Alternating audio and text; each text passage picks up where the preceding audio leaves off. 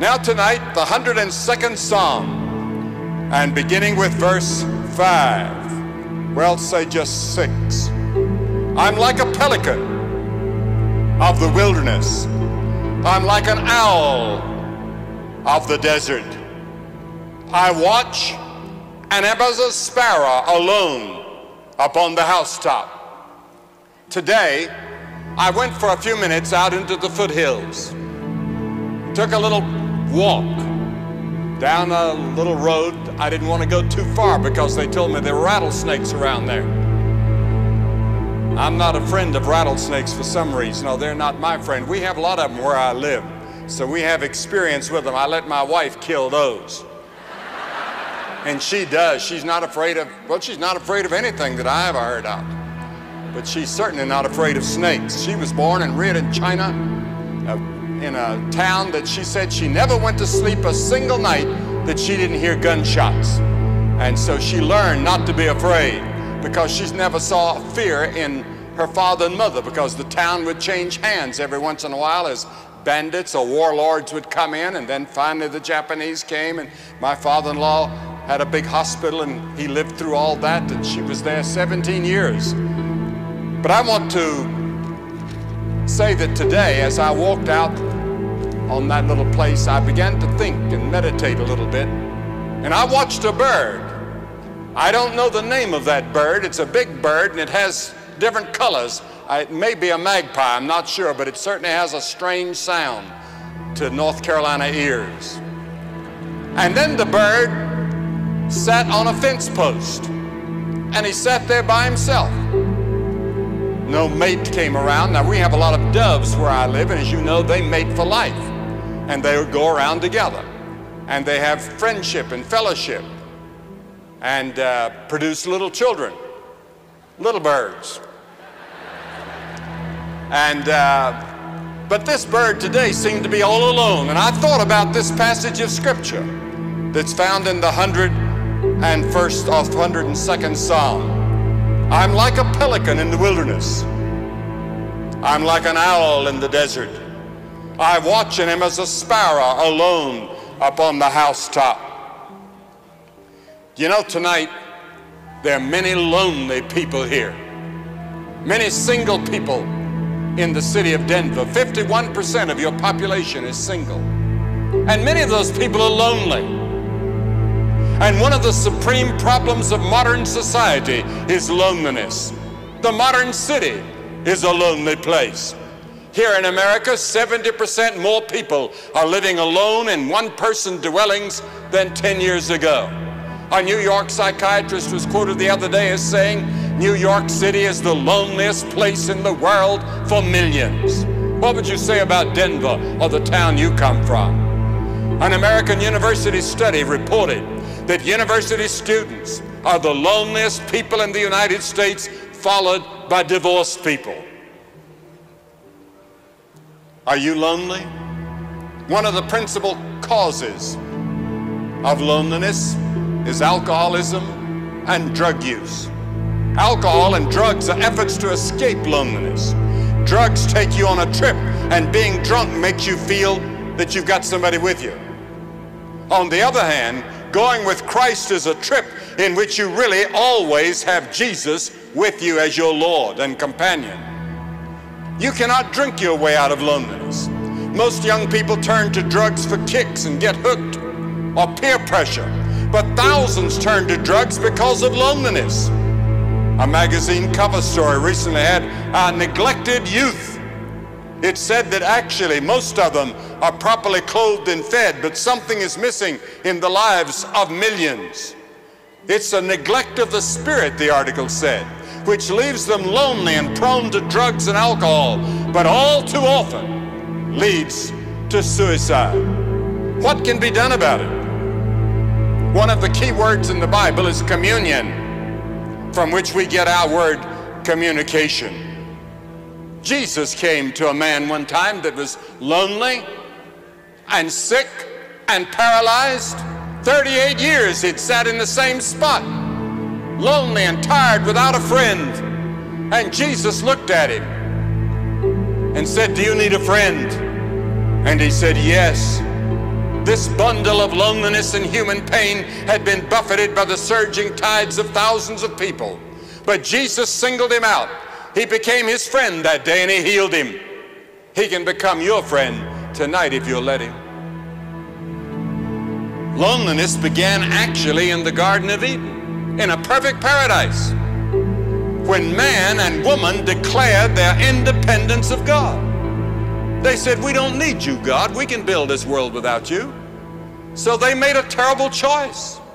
They chose to turn away from God. They went their own way, tried to build their world, and sin entered at that beautiful garden. And it was given to the next generation, the next generation, the next, down to you and me. And we all have the disease, and it's a fatal disease. Nobody ever escapes the judgment of the disease of sin. So the roots of loneliness were planted in the human soul and has been inherited by every inhabitant ever. Because you see, in that garden, God went looking for Adam. He knew where he was, but he went looking for him. He wanted Adam to know where he was. He said, Adam, where are you? And Adam tried to hide. Got some fig leaves and sewed them on. He didn't know he was naked till then. But he couldn't hide. Loneliness has never been a respecter of persons. The world's greatest artists, writers and composers, kings and queens and carpenters and plumbers and everybody have felt this terrible thing called loneliness. In John 13, it tells about the Last Supper, and it tells about the betrayal of Judas. And the scripture says he went out and it was night. No one ever went away from Jesus but what it was night. Perhaps there was a time that you knew the fellowship of God's people and you had peace with God. But you've backslidden, you've gone away, you've turned away, you've fallen aside. There was a time when you knew Christ, you felt you knew him. There was a time when you felt you meant business with God, but now your heart has grown cold and hard towards spiritual things. You've been pulled away by others and other things and other gods and other pleasures that you know to be wrong. And you went out from the presence of God and you have found that it's night out there. You don't have fellowship with true believers and you don't feel really at home in the world you're living in. And certainly you no longer have fellowship with Christ. And there's no loneliness quite so bitter as the loneliness of a backslidden Christian who claims with his mouth that he knows Christ, but deep in his heart he knows he doesn't. How many of you are straddling the fence, trying to put one foot in God's kingdom and one foot in the world's kingdom? Sin makes us lonely because it separates us from God. And it was never in God's intention for you to be lonely. Hundreds of surveys prove that our society has not made us a better adjusted or happier society. Oh yes, we can have fleeting moments of sensual satisfaction, create a bitterness and a loss of sense of pleasure that no psychiatrist can cure. The Bible says that the wicked are like the troubled sea when it cannot rest, whose water cast up mire and dirt. Remember the story of Jesus with the woman at the well? She was a lonely woman. She had several husbands, had several husbands, no satisfaction, no peace, no joy. Jesus came and talked to her, forgave her her sins, transformed her life, made her a new person. She went into the village of Sychar and told all the people that here was someone that knows all about you. Come and see him. And they all went out to see Jesus. The Bible says he's despised and rejected of men, a man of sorrows and acquainted with grief. Even though great crowds surrounded him, at times he was alone. Even at the end, the scripture says all the disciples forsook him and fled.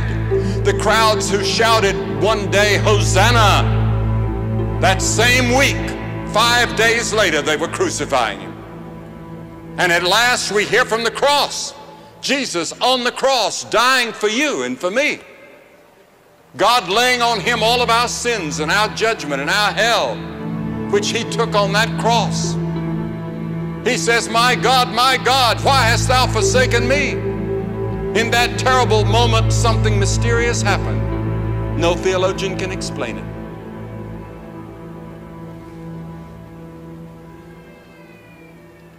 Jesus took your sins, your judgment, your hell. All the penalty that I deserved for my sins, he took on that cross. And it was a lonely moment, a lonely period when he alone had to bear the cross, and he became guilty of all the sins of the whole world. He experienced ultimate loneliness as he died for you and died for me. I've never understood how a person can turn away from Jesus when they actually see him on that cross, dying for you, and to reject him, to turn away when he offers you forgiveness. He offers you a new life. He offers you peace and joy and friendship, never to be lonely again. Through his death, Christ dealt with the primary cause of human loneliness, separation from God. Because hell essentially is separation from God. Hell is the loneliest place in the universe. Jesus suffered its agonies for you. Jesus was lonely for you. I remember when my grandmother died, I had the privilege of being there at that time. She sat up in bed with a smile and a glow on her face. Her husband had been wounded at Gettysburg, lost an eye, lost a leg at Gettysburg. And she sat up and she said, I see Ben, her husband, who had died some years earlier. And she said, oh, the music is so beautiful. And then she fell back on the pillow, out in eternity. I remember when my mother was dying a relatively short time ago, and all the wonderful sayings that she left behind on her deathbed, because she just lived only for the Lord. She had a joy and a peace. You never went into her room that you didn't come out and feel that she was ministering to you. You didn't minister to her. And even when she was in a coma, she woke up one night and quoted scripture, and the nurse said she never saw such a look on anybody's face, and fell back into her coma and went into eternity. There's a great difference even in the last hour between those who know Christ and those who don't know him. Then there's the loneliness of your decision. Because you see, Christ died for you. He rose again. He's living. He wants to come into your heart. He offers you forgiveness and salvation and assurance and peace and joy. And he offers you a tough life. I'm not going to play games with you and tell you that it's easy to follow Christ. It's not. He said, if you're not willing to deny self and take up a cross and follow me, you can't be my disciple. Now, the cross was a place where they executed criminals. It would be like today, he said, take up the electric chair and follow me. He said, I'm going to suffer. I'm going to die. And he said, if you follow me, he said, you're going to have troubles and difficulties and problems and persecution and maybe death. Are you willing to do that? Are you willing to go all the way with me to the cross? Oh yes, in the midst of it, there'll be his peace and his joy and his friendship and his forgiveness and his promise and the hope that he offers for the future. But there will also be the possibility of persecution and suffering and problems that you never dreamed of when you come to Christ. We've been in those parts of the world where people suffer because they come to Christ. You must make the decision about Christ yourself. Our reaction to loneliness is often to deal with the symptoms rather than the cause. We get involved in pleasures, parties, good times, sex. We get involved in our work. We throw ourselves into the social whirl at the school. We read one of the best-selling books which urges us to take control of our lives. Any attempt to deal with sin without conversion is like struggling in quicksand. And how many young people today and older people are struggling in quicksand, trying to save yourself, but you can't. You've come to the end of your rope. Turn your life over to Christ. Let Him bear your burdens, help you solve your problems, help direct and lead you in your life. How many young people here tonight do not really know what you want to do with your life? Or help you in your marriage, who you ought to marry. There's a lady talked to me tonight who said she's just waiting for the right man to come along. And there are many like that. Be sure it's God's man or God's woman.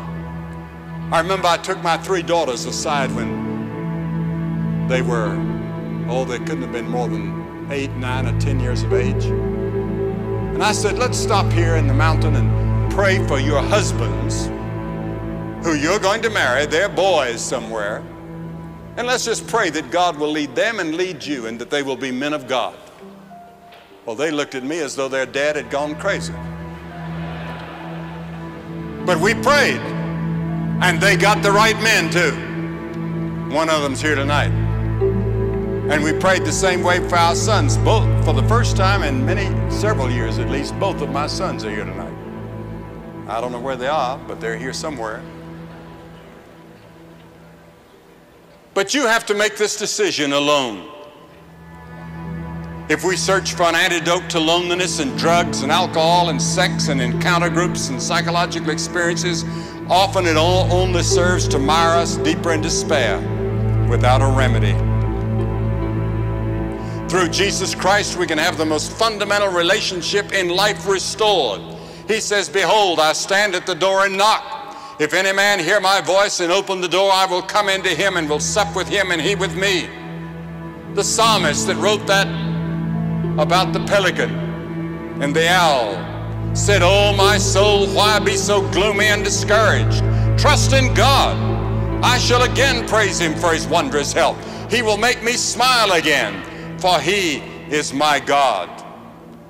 Loneliness is often God's way of letting us know it is time to reach out. Reach out to the cross. And you'll never be lonely again. A couple of weeks ago, I received a letter which said, quote, about a month ago, my wife and I separated. She moved out of our house saying that she could not stand to be around me anymore. We'd gotten to a point where we could not communicate with each other anymore. We were throwing accusations, some founded and some not, and bitter, spiteful words at each other. So she moved out and went to live with another man until she could get an apartment of her own.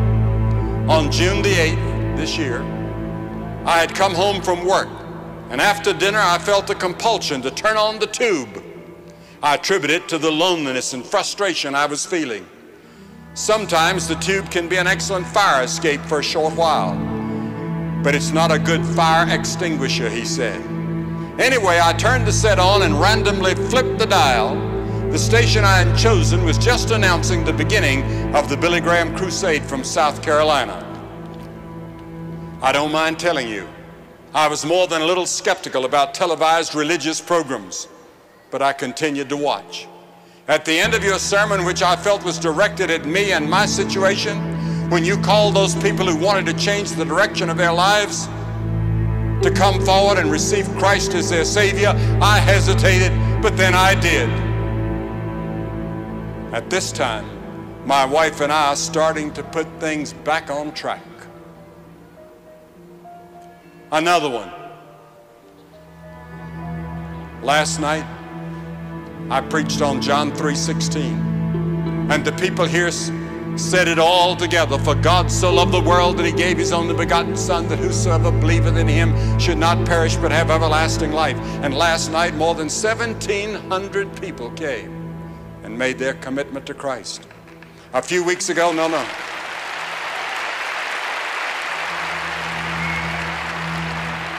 A few weeks ago in one of our crusades, a man looked at that same verse, and the counselor told him, you can put your name in that verse.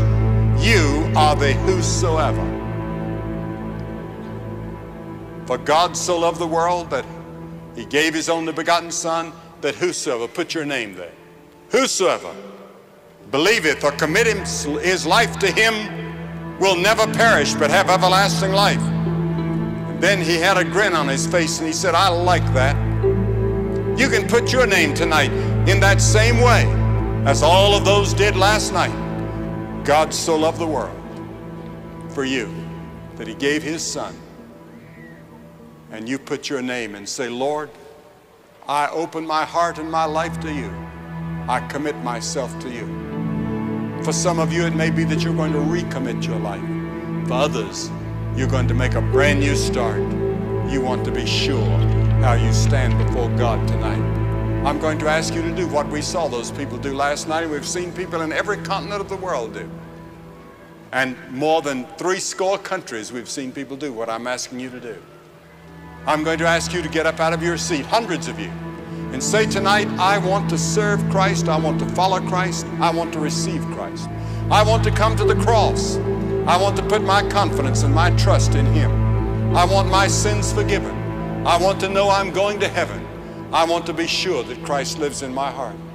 And after you've all come, I'm going to say a word to you and have a prayer with you. You say, well, Billy, why do you ask people to come forward publicly? Because Jesus, every person Jesus called, he called publicly. And he said, if you're not willing to acknowledge me before men, I'll not acknowledge you before my Father which is in heaven. There's something about coming forward publicly and taking a stand in public that makes it count. I'm going to ask you, if you come from that gallery up on top, it's going to take you 2 or 3 minutes, so start now. And I'm going to ask that no one leave the stadium, please. This is the holy moment. And God is speaking to you wherever you are. And if you're with friends or relatives, they'll wait on you. If you've come in a bus, they'll wait on you. And after you've all come, I'll say a word to you, have a prayer with you, give you some literature to help you in your Christian life. Or you can bring your friend with you, but just get up and come quickly. Hundreds of you. Back over here, over there, upstairs. You may be in the choir and God has spoken to you even though you're in the choir. You may be a Sunday school teacher. You may be a leader in your church, but God has spoken to you about your need of Christ. You get up and come. Over here on the ends, everywhere, quickly.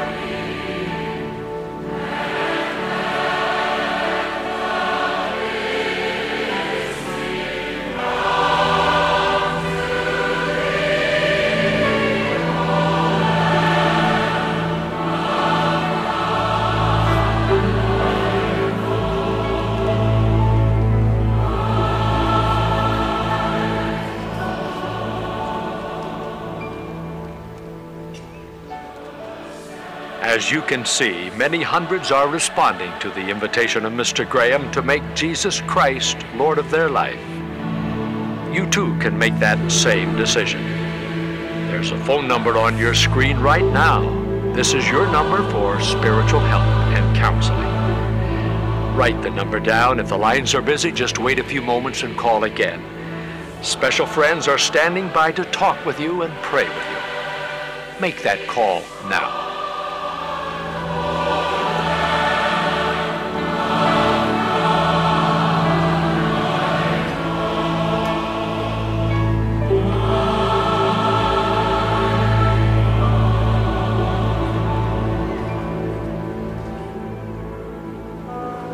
And you in other parts of the country that have been watching by television, you can make this same commitment tonight.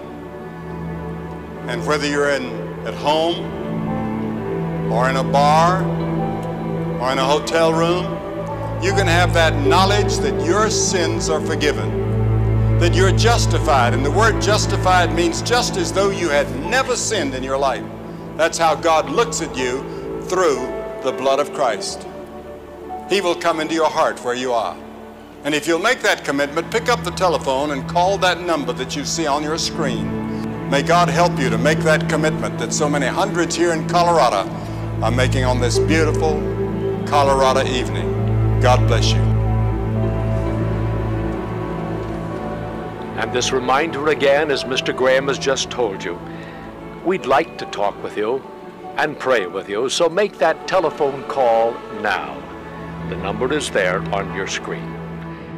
If you just prayed that prayer with my Father, or if you have any questions about a relationship with Jesus Christ, I would just call that number that is on the screen.